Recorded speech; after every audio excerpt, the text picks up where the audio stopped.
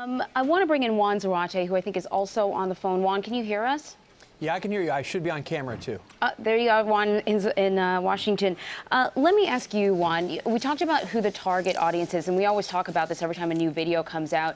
And, David Martin mentioned that it's for the coalition.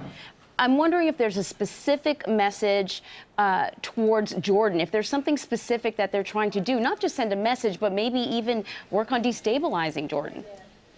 Well, I think that's right, and we've talked about this before. ISIS, I think, in some ways, has determined that the hostages can serve as strategic pawns in what they're trying to accomplish. Part of what they're trying to accomplish is to fracture the coalition fighting against them, to create instability in neighboring countries, and certainly to spark debates in a country like Jordan as to whether or not they should even be involved.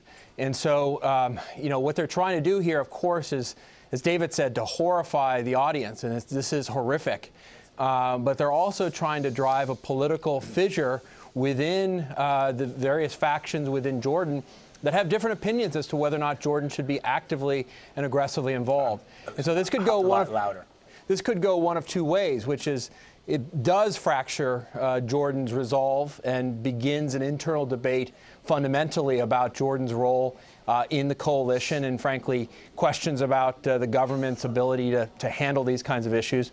Or it could galvanize the Jordanians, and the horrific nature of this really could be an emotional moment for the country and can have the country in some ways double down in their fight against ISIS and their allies, to include in Jordan. So this really is a way for ISIS to try to impact the debate in a country like Jordan, and certainly to try to fracture the resolve of the coalition fighting against it.